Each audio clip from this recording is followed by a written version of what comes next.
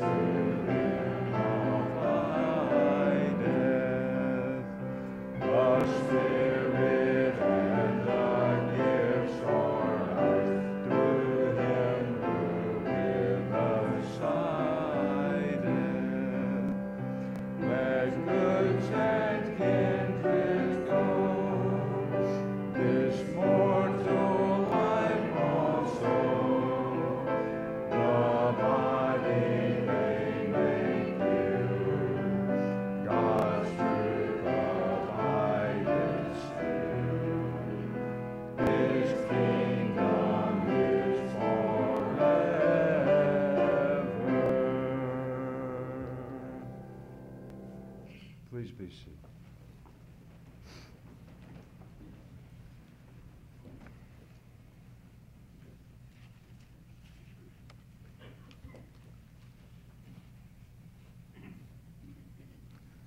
Family and friends, we gather today to glorify God by remembering one of his dear children, Mr. Herman Grady Phillips, Jr., Phil Phillips. We come here to mourn because mourning is an important part of the grief process. But another important part is to share memories. And we come especially to celebrate a wonderful life, well lived, a full life. Mr. Phillips's life certainly exemplified his strong faith in Jesus Christ. and he lived the teachings of his favorite verse from Micah 6:8, in which the reader is taught to do justly and to love mercy and to walk humbly with God. I thought a lot about this day for a long time. And I decided if I were ever asked to take a part, I was going to quote a scripture that I felt like would have epitomized Mr. Phil Phillips. We all had learned a lot from him in our lives, and this one verse to me captured him, and it's from the Beatitudes. Blessed are the peacemakers, for they shall be known as the sons of God. Mr. Phillips always impressed me with how he could bring calm and reason in any situation, and I witnessed that so many times. Phil Phillips was the man that every man would like to be like, if they could. And he knew the secret of that. And really, it's no secret but to follow Jesus Christ, to walk humbly with the Lord. And that's exactly what he did in his life and legacy. Your attendance today and the attendance last night at the visitation, which was phenomenal, gives testimony to the impact of the many lives that he's touched. But I have a feeling that that high number is only the tip of the iceberg of the number of lives he's impacted and will impact because of his faith in his Lord. We welcome you to come and celebrate this life, because this is a service of a life, a celebration of life, and we welcome each and every one of you. And as we begin this service, may we go to the Lord in prayer. Let us pray. Our Father, we come before you today to praise you as our Creator and the giver of life. We thank you, Lord, for the faithful life of Mr. Phil Phillips, and that you prepared a place for him as you've prepared for each one of us who have accepted your gift of salvation and everlasting life. Lord, I pray that you'll put your great arms of comfort around the family, around Miss Hannah, the children, the grandchildren, the nieces, nephews, the whole family, Father, that you'll just look after them and give them your peace and presence, not just today, but in the days ahead. And finally, Lord, as we remember the life of Phil Phillips, may our greatest remembrance be that you loved him, that you still love him, and that you love each and every one of us. In Jesus' name, we offer this prayer. Amen.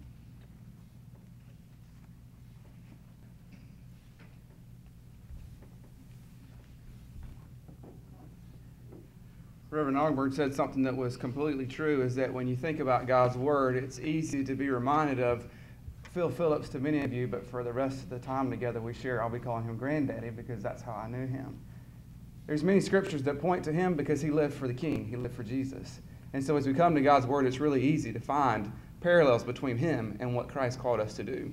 And so we go to Psalm 1, a psalm that was read with Granddaddy, to Granddaddy, many times because it emulated, it reflected who he was and what he did. And so I want to read to you Psalm 1 as we celebrate, as we look forward to celebrating what God has done in the life of Granddaddy and continues to do through his legacy that we'll talk about later. Psalm 1.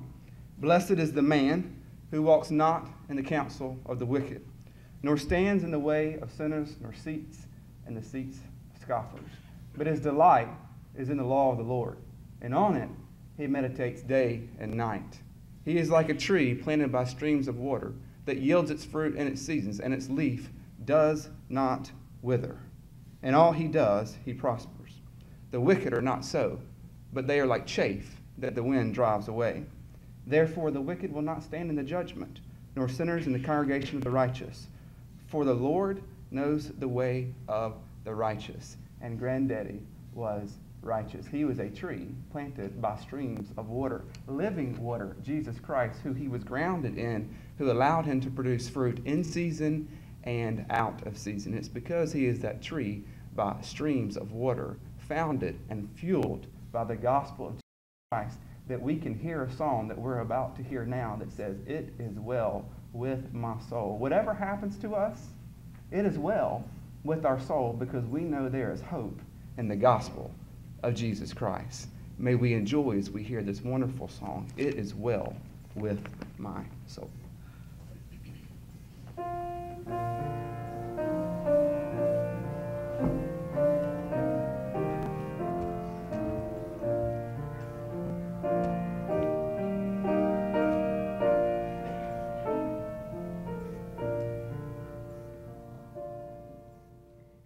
When peace like a river attended my way, when sorrows like sea billow roll,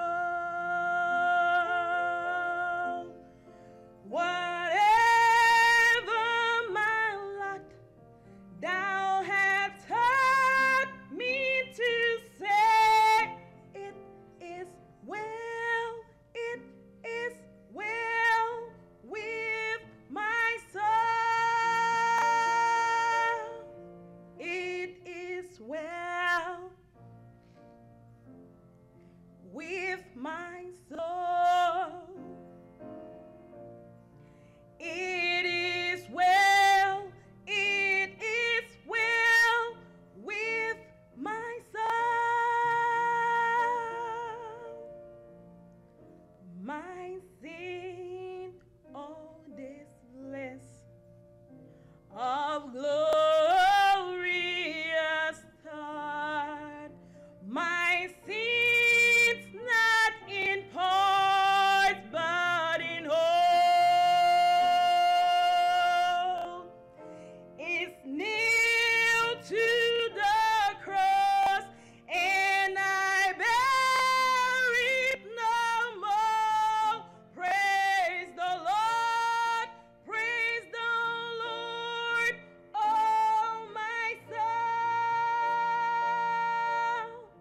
It is well with my soul. It is well with my soul.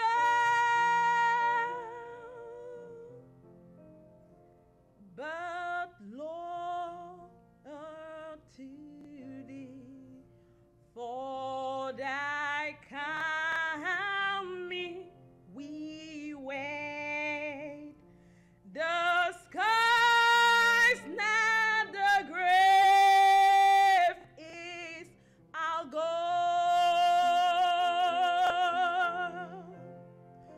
O trumpet of angels, O voice of the Lord, blessed hope, blessed rest with my soul. It is well with my soul. It is well with my soul. It is well with my soul. It is well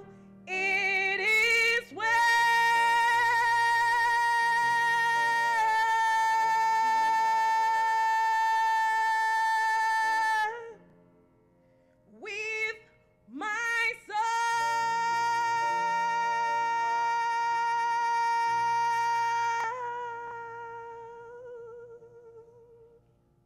Thank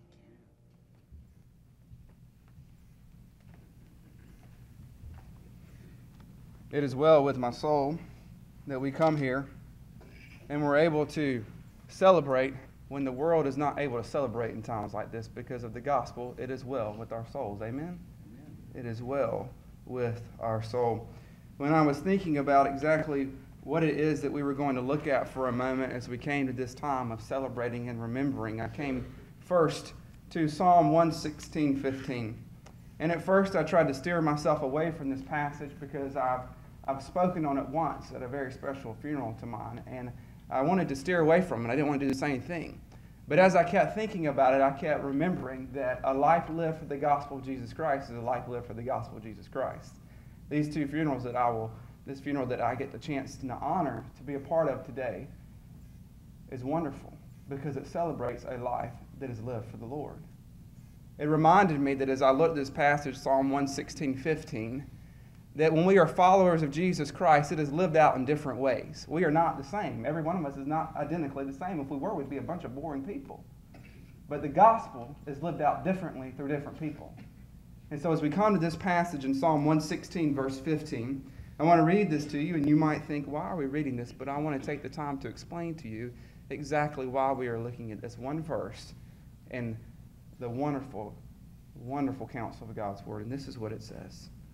Precious in the sight of the Lord is the death of his saints. I'm say it again because I want that to be in your hearts and in your minds. Precious in the sight of the Lord is the death of his saints. Let's pray together, everybody. Father, we thank you again for the opportunity to be here and to celebrate and to rejoice a life that was lived well because a life that was lived for you. This morning, Father, we have the privilege of joining together and worshiping you.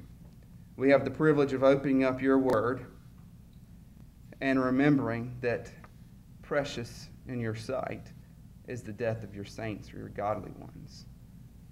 And so, Father, as we unpack just for a short time what that means, may we remember. And as we remember the life of Granddaddy, may we be pointed to the gospel of your Son, Jesus Christ, because he did it so well. Father, we love you, we thank you, and we ask this in Jesus' name. Amen.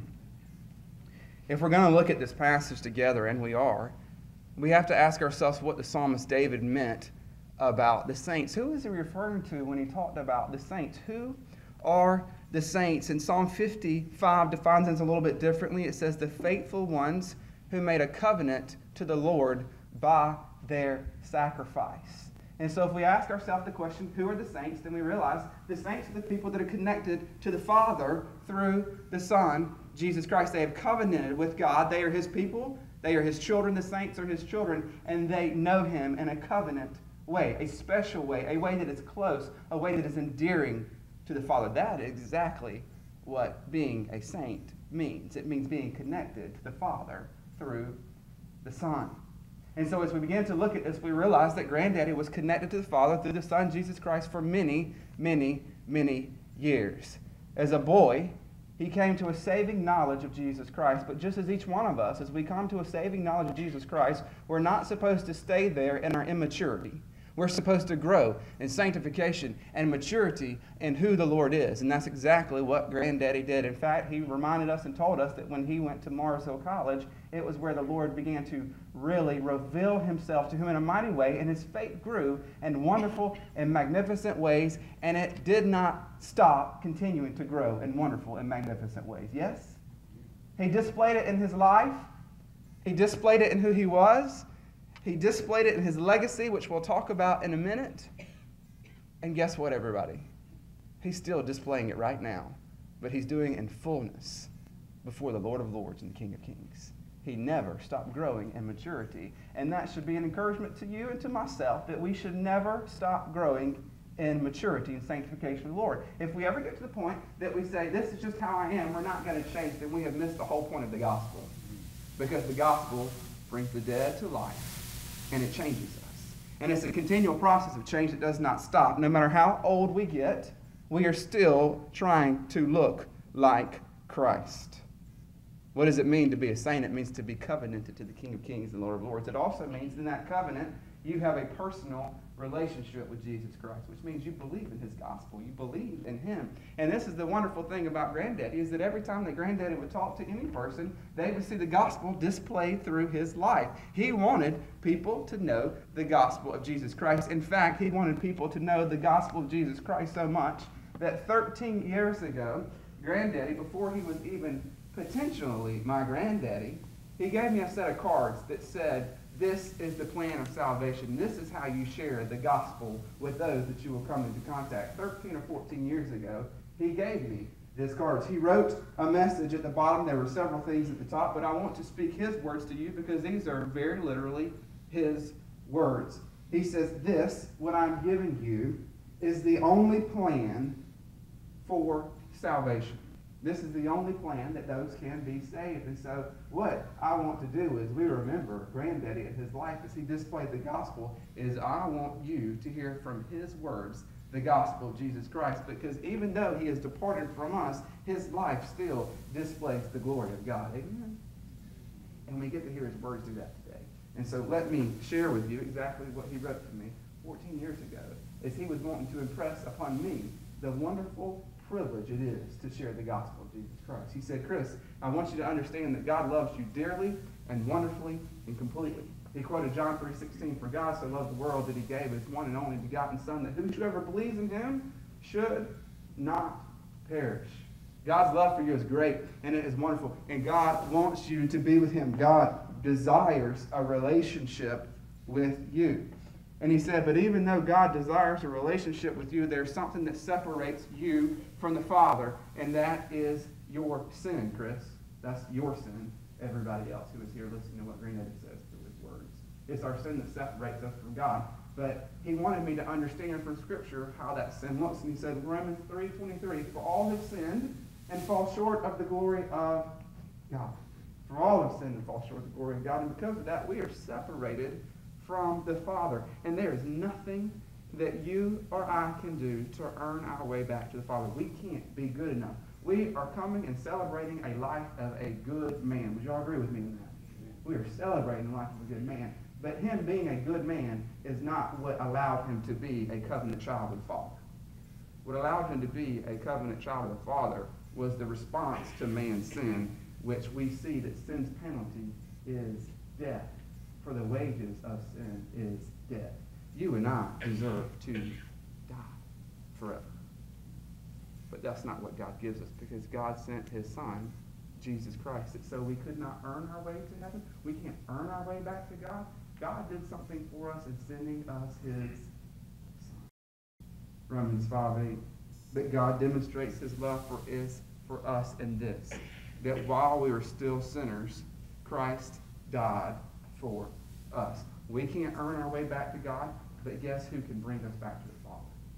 The Son, Jesus Christ. Because, and this is something that many people forget, everybody, and I want to say this to you because I don't want you to miss this. This is one of the important parts of the gospel that oftentimes many people could not even articulate if I asked you what the gospel was, is this, that God made Jesus, who had no sin, which means Jesus didn't deserve to die. He made him who had no sin to be sin for us. So that he took our sin, he took our death, and he took our punishment upon himself, so that we could be brought back to the Father. If you miss that part of the gospel, you don't know what the gospel is. And because what Christ has done for us in his death and his resurrection and him defeating death, then we have the opportunity to be with him, as Granddaddy labeled it, faith's door. Faith's door. If you have faith, if you believe in Jesus Christ, you will be saved. I don't want you to get confused, though. You can't just have a knowledge of who Jesus Christ is. You truly have to be, as we talked about earlier, covenanted to him. Have a personal relationship with him. It's not just knowing that Jesus is God's Son. You have to be connected to him to have a saving relationship with him. That's what faith's door is. That if you confess with your mouth Jesus is Lord and believe in your heart that God raised him from the dead, you will be saved. It's a wonderful promise, is it not? Granddaddy, Psalm 116:15, precious in the sight of the Lord is the death of his saints. We can call him a saint because he knew the gospel. And we call him a saint because not only did he know the gospel, but he wanted the gospel to be proclaimed to every person he came into contact with. And the gospel is what he lived out. The gospel is what we loved in him because he displayed the love of Christ. And so if we ask ourselves, what does it mean to be a saint? Then we are reminded that Granddaddy told us all throughout his life what it means to be a saint. Yes, to trust and believe, truly believe in the gospel of Jesus Christ, and you will be a saint. That's what it means to be a saint. No one makes us a saint. We're not sainted by any church or any being. We are sainted because we are a child of the King. And that's what it means to be a saint. And that's exactly what Granddaddy wants us to see and to know. And the wonderful thing about the saint is, because of the gospel, a saint never tastes of death. Because Jesus is Lord. And he rose from the grave and he defeated death. Saints do not know death. Precious in the sight of God is the death of his saints. We know who saints are, but we begin to see that God has a special name for his saints, and he calls them precious. He calls them precious because we, if we trust in the gospel of Jesus Christ, are his children.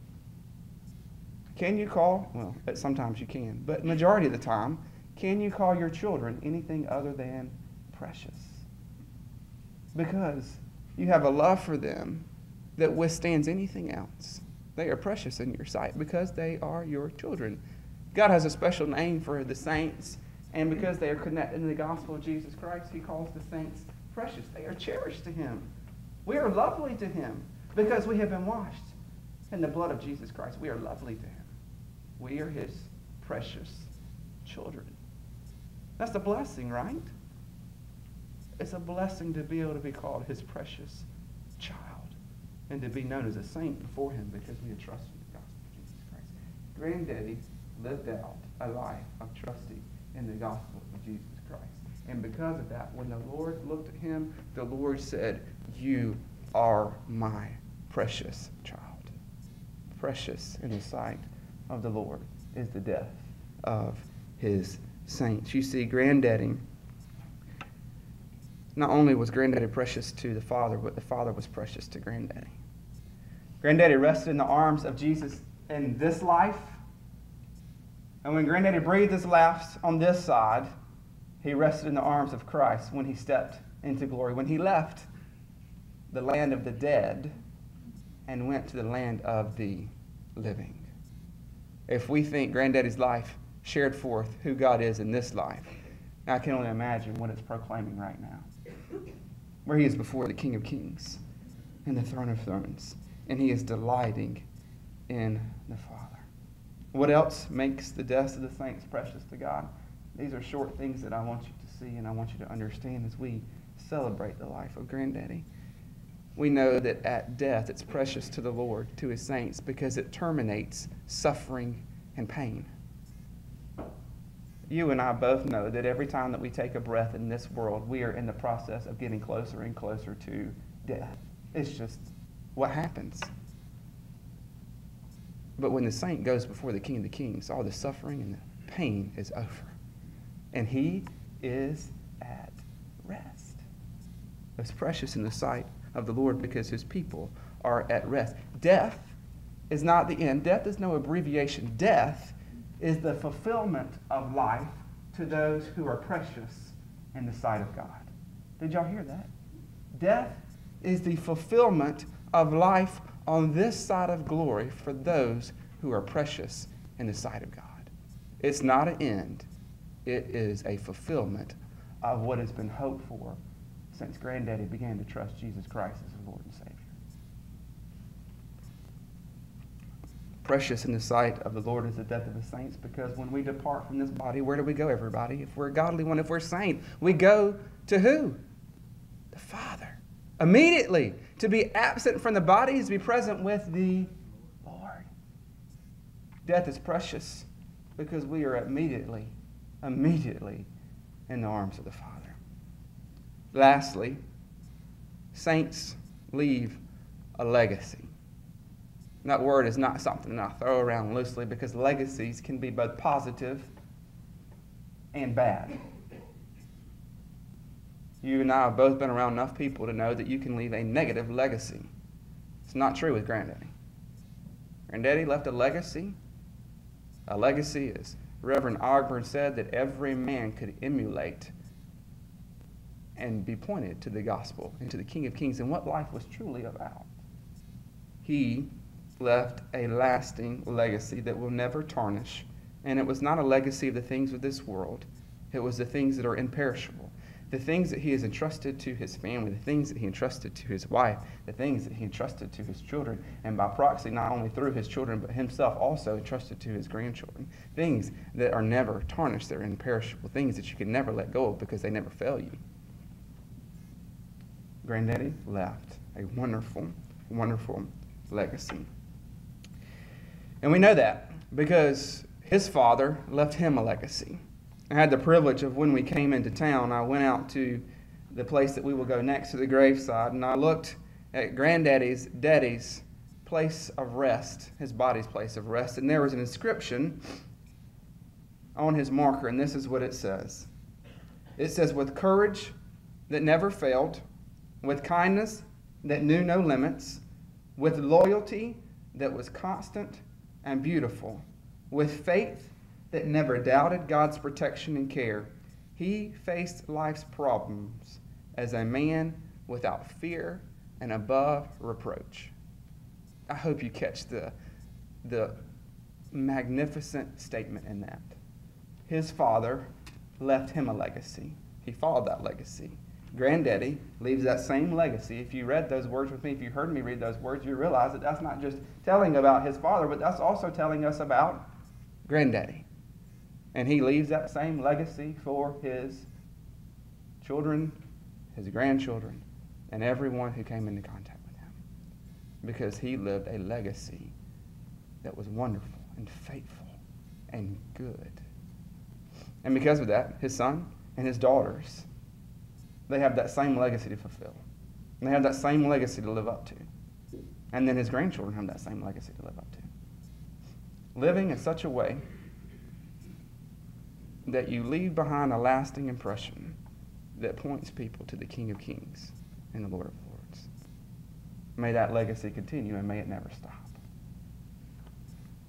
We realize that part of Granddaddy's legacy was he was the rock. He was the centerpiece. He was the rock of the family. He was what allowed the family to exist and to breathe and to do. He was the one the family looked to, as Reverend Ogburn said earlier, that gave peace, that calmed situations and allowed the family to move forward in what they needed to. He was the husband of one precious woman for nearly 62 years. One of the neat things about being the husband that he was, this is something that all husbands should look at. He cherished, he adored, and he took care of his wife for 62 years. What a wonderful thing to see in a world where husbands don't know how to treat wives, where husbands don't know how to cherish their wives. This family has seen an example of what it means to cherish and to honor and to love your spouse with complete fervency and fervor. And Grandma did the same for him. And it was never doubted that either one of them loved each other in a wonderful way that pointed people towards the gospel of Jesus Christ. And that being said, one of the granddaughters, Caroline, is going to read to you a poem that was read at Grandma and Granddaddy's their wedding nearly 62 years ago. The same place where many of Granddaddy's children and grandchildren have also been wed, in the very same place, because we hope, it is our hope, because I'm one of those that was married in that same place.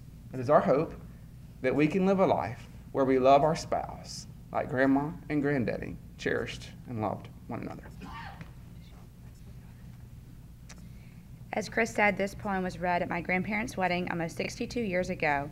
My grandfather carried a copy of it with him in his wallet, and my grandmother also carries a copy in hers. How Do I Love Thee by Elizabeth Barrett Browning, an excerpt from the Sonnets of the Portuguese. How do I love thee? Let me count the ways.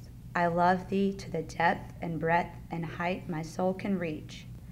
When feeling out of sight for the ends of being an ideal grace, I love thee to the level of every day's most quiet need, by sun and candlelight. I love thee freely, as men strive for right. I love thee purely, as they turn from praise. I love thee with the passion put to use in my old griefs, and with my childhood's faith I love thee with a love I seem to lose with my lost saints. I love thee with the breath, smiles, tears of all my life, and if God choose, I shall but love thee better after death.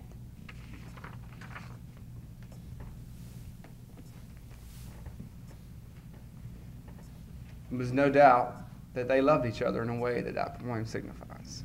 And because of that, people were pointing to the King of Kings and the Lord of Lords. He was a father that left a legacy as a father, and his children know that better than anybody else. He was a father that his children could watch, exemplify, and show generosity to whoever who needed. There were stories that were shared specifically by his children that said there were many times when people would come to their house, to their front door, and that would be needing something. And Granddaddy would go to the door and greet them and say hello to them. And as he greeted them and said hello to them, one of the children were beckoned to go get his wallet from his bedroom where he kept it, because he was a generous man, not just with his children, but everyone that he came into contact with. And because of that, his children have learned what generosity is in a way that unless you see it exampled in your father or your mother, you will not know. You have a wonderful example of what generosity looks like because he left a legacy. You have a wonderful example of what thoughtfulness looks like because of Granddaddy. There were stories that as we spent time with the family that recounted there were times that Granddaddy would go and sneak gifts in different places and leave notes of encouragement just for the purpose of wanting to encourage another person to be thoughtful in what he did for other people, because he was and is a very thoughtful man of God. His demeanor in general left a legacy. If anybody, especially your children and grandchildren, knew anything about his demeanor, one of the things that were very important to him, that when you met a stranger or anybody and greeted them, you needed to greet them with a firm handshake. You need to look them in the eye. You need to stare at them and let them know that they are worthy of your respect and your time and your attention, because his demeanor was a man of great vigilance and valor. He taught that in legacy to his children, his grandchildren, to anyone who came into contact with him. They learned from their father encouragement, what it meant to encourage others. He was a man who oftentimes encouraged without any other type of push besides it was coming from himself. He wanted to encourage and lift up and build up other people. And if you met him and spent any time with him, you began to see that in your time with him as well. He left a legacy to his grandchildren that is apparent in things that we just said, but we also see that as he was a granddaddy to 12 grandchildren, that he left a wonderful legacy for them to look at and to see and to follow. Letting each of the grandchildren know that they were special and dear to him, that even though there was a large cast of 12, that you each had a special place in his heart, and he took time to let you know that he had a special place in his heart, because he was your granddaddy who loved you dearly. He took time with you, even when other things were going on, because he left a legacy of how to love your children and grandchildren. There are many times when we begin to see what Granddaddy would do in action and word for his grandchildren, and that will never be forgotten, because the legacy that he left will never be forgotten, because he is a saint who is precious in the sight of the Lord. You, each one of you in this room, whether you are a family, a wife, a child, or grandchildren, you've been touched by his legacy. You've been touched by his life and who he was. Because a legacy doesn't just stay with your family. A legacy is left because of who you are. He was a man who was wonderful, who did wonderful things for the kingdom and for his family and for everyone that he came into contact with. And because of that, you and I have to ask ourselves a very important question. What kind of legacy are you leaving? When you see men and women who leave strong and wonderful legacies, if you're not pushed to ask yourself the question, what kind of legacy am I leaving behind for my children, grandchildren, for all those that I come into contact with, then you've missed the mark. So each one of us right now should be asking and evaluating our lives and saying, what kind of legacy do we leave behind? Will someone be able to preach our funeral one day and celebrate knowing that the legacy that we left behind pointed people to what was truly important and nothing else? If you can't answer that question well, then it gives you a wonderful chance to change. And the only way that legacy is going to be achieved is if you first put your trust in Jesus Christ. You will not leave a lasting legacy that is imperishable unless you first trust Jesus Christ as your Lord and Savior. And if many of you said, well, I've done that, well, then it should be shown forth in your life. And if it's shown forth in your life, then when you breathe your last on this earth, you will leave behind a legacy that will withstand time. And because of your legacy, more and more people will know about the kingdom of God. What kind of legacy are we leaving behind? His children need to ask themselves that question. His grandchildren need to ask themselves that question. And every person that sits in this room and every person that even met him needs to ask themselves the question, what kind of legacy do I leave behind? Because the only chance for you to change the legacy is now. Once you die, it's too late. Your legacy is left now on this side of glory. How will you live your life? In a way that points to the King of Kings or a way that points anywhere else? What does it mean to be precious in the sight of God? What does it mean to be precious? What does it mean for death of the saints to be precious? It means that we are his children and we live for him each and every day. Which is why we can come to this place and instead of grieving as the world who has no hope, we can grieve as one who have a hope of glory. And we can sing and we can stand and we can shout, joyful, joyful, we adore thee, because we adore him. We adore the King. We adore him in fullness. And Granddaddy's life helped us adore the King in fullness of his glory. Yes? Let's stand together, everybody, as we join together and sing, joyful, joyful, we adore thee.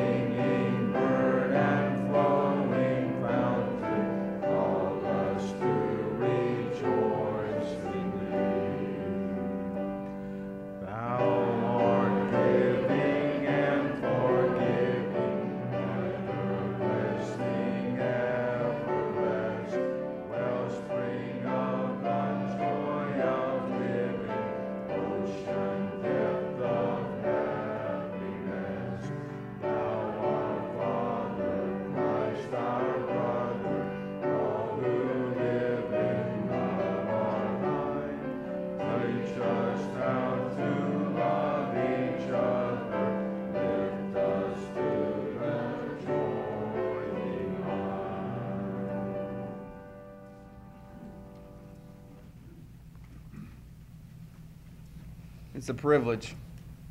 It's a privilege for us to be here today. It's a privilege for us to be able to sing joyful, joyful, we adore thee, even at a time when we should be grieving in such a way that we cannot stand. Because we have joy. Because we know that Granddaddy rests with the Savior. And we can also have that same hope if we trust and believe in him. Now to the Father, who is able to do immeasurably more than we can ask or imagine, according to the power that is at work within each one of us. To you, Father, be the glory in Christ Jesus and in the church, both now and forevermore. Amen and amen.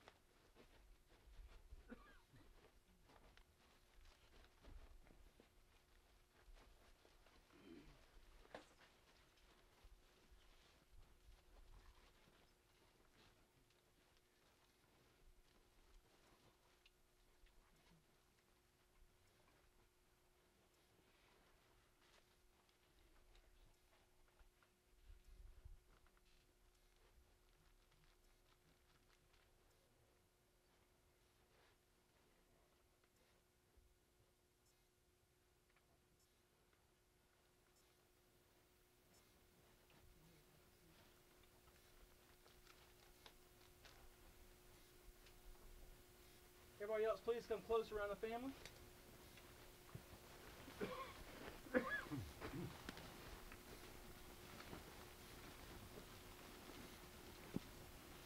Okay. Before we go to the Lord in prayer, as an opening prayer, I've chosen a special prayer that is an ancient prayer written by William Penn. And I believe it's one that Mr. Phillips would have liked, and it's based on John 14, when Jesus said, "Let not your hearts be troubled," and then talked about going to prepare a place for us. And so let us pray. And I've adapted it for him. Our Heavenly Father, we give back to you, O God, Mr. Phil Phillips, whom you gave to us. You did not lose him when you gave him to us, and we did not lose him by his return to you. Your Son has taught us that love is eternal and that love cannot die. So death is only a horizon, and a horizon is only the limit of our sight. Open our eyes to see you more clearly and draw us closer to you, so that we may know that we are nearer to our loved ones who are with you. You have told us that you are preparing a place for us. Prepare us that where you are, we may always be. O dear Lord of life and death. In Jesus' name, amen. I like to read one of the most comforting scriptures in the Bible, and it comes from Romans 8:28 through 8:39. And we know that all things work together for good to those who love God and to those who are called according to his purpose. For whom he foreknew, he also predestined to be conformed to the image of his Son, that he might be the firstborn among many brethren. Moreover, whom he predestined, these he also called. Whom he called, these he also justified, and whom he justified, these he also glorified. What then shall we say to these things? If God is for us, who can be against us? He who did not spare his own Son, but delivered him up for us all, how shall he not with him also freely give us all things? Who shall bring a charge against God's elect? It is God who justifies. Who is he who condemns? It is Christ who died, and furthermore is also risen, who is even at the right hand of God, who also makes intercession for us. Who shall separate us from the love of Christ? Shall tribulation, or distress, or persecution, or famine, or nakedness, or peril, or sword? As it is written, for your sake we are killed all the day long. We are accounted as sheep for the slaughter. Nay, yet in all these things we are more than conquerors through him who loved us. For I am persuaded that neither death nor life, nor angels, nor principalities, nor powers, nor things present, nor things to come, nor height, nor depth, nor any other created thing shall be able to separate us from the love of God, which is in Jesus Christ our Lord. Amen.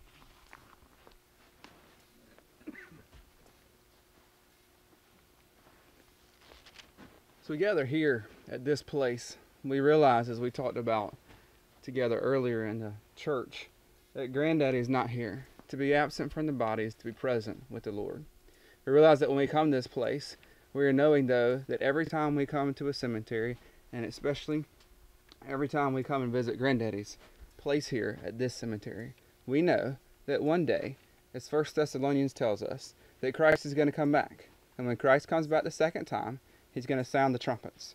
And when he sounds the trumpet, this body that we see right here is going to burst forth from this grave.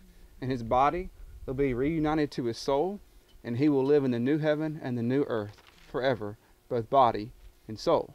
May we get comfort, y'all, when we come to cemeteries. May we get comfort in knowing that one day, for those who are precious in the sight of the Lord because of the gospel, that one day this ground will be completely disturbed because the saints will be called home and they will be with Jesus, with the Lord, forever and ever. So we come here at this final act, remembering that one day Christ will call his saints home completely and wholly. And what a glorious day that will be for all of us. But may we not forget that every time we come here, that is exactly what we look to. That we realize that we are committing Granddaddy here, knowing that Christ is going to return. And we proclaim, he proclaimed in his life, and we proclaim his death, that Christ is King, and he's coming again. And he's coming again to do just what he said that he would do.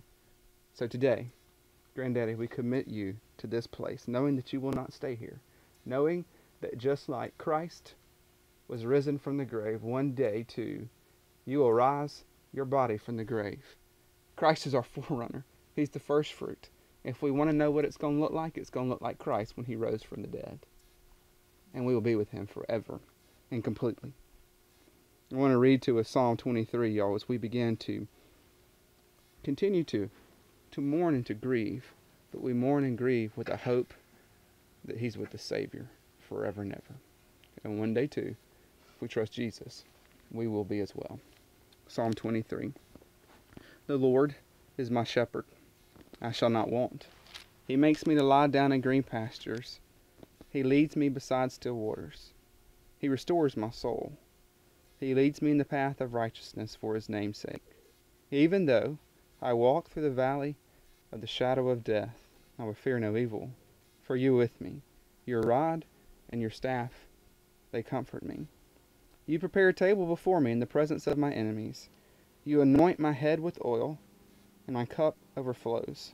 Surely goodness and mercy shall follow me all the days of my life, and I will dwell in the house of the Lord forever. Amen. Let's pray together. Father, you are mighty and glorious. And it's at times like this that even though we grieve, we get to just comprehend and begin to see even how mighty and glorious you are. When we come to places like this, Lord, we realize that you will come again. That as your Son has promised, he will come back and take that which is his own. And that's exactly what your Son Christ will do. And he's going to come back and take Granddaddy when it's time. To be absent from the body now is to be present with you. But Lord, we long for the day for when both body and soul can be with you forever. Thank you for that promise. Thank you for that gift. Thank you for that thing that we cherish, and knowing that you are always faithful to fulfill your promises. Father, as we finish our time today, I want to pray for the family. I want to pray that you will undergird them with your strength and with your power and your might. I pray that you will lift them high, that you will set them on places that need to be set. They will not rely on their own strength, but they will hold firm and hold fast to you, the rock. Help us to hold fast to the rock that cannot be moved. Thank you that Granddaddy was a picture of a rock that was on this side of glory as movable as you can get, because he pointed us to you. Undergird this family. Allow this family to see you in every breath that they take, every action that they take, and everything that they do, so that you will be glorified much in this day. Thank you, Father, for your love. Thank you for your gospel. Thank you for your Son, Jesus Christ. And it's in his name that we pray. Amen. Colossians 3 says, "If then you have been raised with Christ, seek the things that are above, where Christ is seated at the right hand of God. Set your minds on the things that are above, not on the things that are on the earth. For you have died, and your life is hidden with God. When Christ is your life appears, then you will also appear with him in glory." May the Lord bless us and keep us. May the Lord make his face to shine upon us and be gracious to us.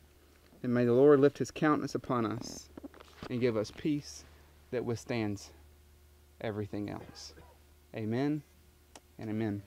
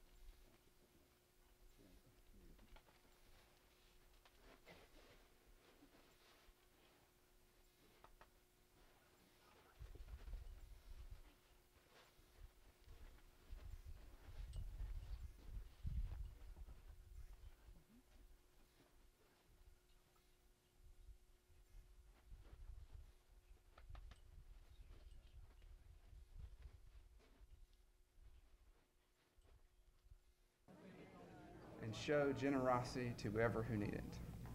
There were stories that were shared specifically by his children that said there were many times when people would come to their house, to their front door, and that would be needing something. And Granddaddy would go to the door and greet them and say hello to them. And as he greeted them and said hello to them, one of the children were beckoned to go get his wallet from his bedroom where he kept it, because he was a generous man, not just with his children, but everyone that he came into contact with. And because of that, his children have learned what generosity is in a way that unless you see it exampled in your father or your mother, you will not know. You have a wonderful example of what generosity looks like because he left a legacy. You have a wonderful example of what thoughtfulness looks like because of Granddaddy. There were stories that as we spent time with the family that recounted there were times that Granddaddy would go and sneak gifts in different places and leave notes of encouragement just for the purpose of wanting to encourage another person to be thoughtful in what he did for other people, because he was and is a very thoughtful man of God. His demeanor in general left a legacy. If anybody, especially your children and grandchildren, knew anything about his demeanor, one of the things that were very important to him, that when you met a stranger or anybody and greeted them, you needed to greet them with a firm handshake. You need to look them in the eye. You need to stare at them and let them know that they are worthy of your respect and your time and your attention, because his demeanor was a man of great vigilance and valor. He taught that in legacy to his children, his grandchildren, to anyone who came into contact with him. They learned from their father encouragement, what it meant to encourage others. He was a man who oftentimes encouraged without any other type of push besides it was coming from himself. He wanted to encourage and lift up and build up other people. And if you met him and spent any time with him, you began to see that in your time with him as well. He left a legacy to his grandchildren that's apparent in things that we just said, but we also see that as he was a granddaddy to 12 grandchildren, that he left a wonderful legacy for them to look at and to see and to follow. Letting each of the grandchildren know that they were special and dear to him, that even though there was a large cast of 12, that you each had a special place in his heart, and he took time to let you know that he had a special place in his heart because he was your granddaddy who loved you dearly. He took time with you even when other things were going on, because he left a legacy of how to love your children and grandchildren.